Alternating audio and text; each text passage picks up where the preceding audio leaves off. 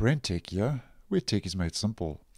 The Microsoft Edge web browser for desktop has received an update which started rolling out on the 21st of April 2022, and this is a point release update that has been rolled out and released to the latest stable version, which is version 100. Now, as always, to see if you have the update, just head to your menu in the top right, help and feedback about Microsoft Edge.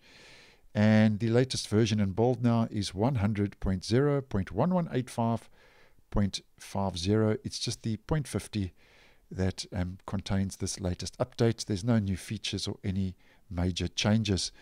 Now, all the release notes tell us, if we just head over to the release notes for this latest update, which as mentioned started rolling out on the 21st of April, is that Microsoft says they have fixed various bugs and performance issues for stable and extended stable release. So for the stable version of the browser, if you have been experiencing any bugs, stability issues, and general performance problems, just make sure you have this latest update, as it's possible that this would and could address those issues.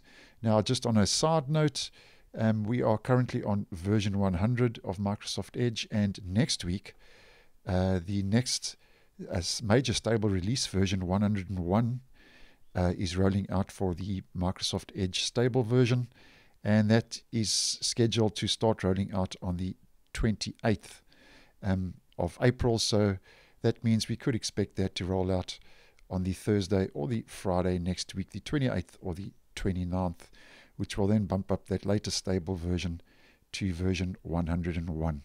So thanks for watching, and I will see you in the next one.